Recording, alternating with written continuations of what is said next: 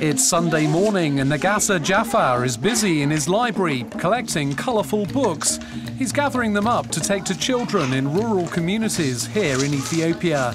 There's no car or van.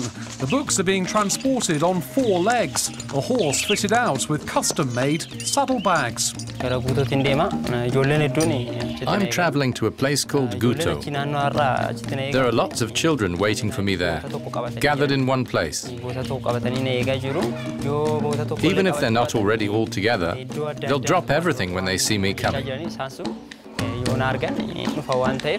They'll run towards me. It's about time, so I've got to get going now.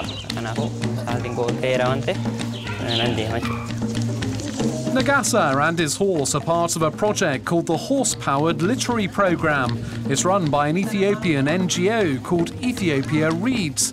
It has a network of libraries nationwide, with at least one in every region of the country. The project is enjoying success and has inspired similar programmes in Rwanda and Ghana. The most rewarding thing in my job is to see these children improve their reading skills. Some children couldn't read alphabets before. I really feel happy when I see children now identifying alphabets and reading stories. This makes me proud. Ethiopia has the second largest population in Africa. It ranks 195th on the global literacy scale. Around 2.4 million children have never been to school.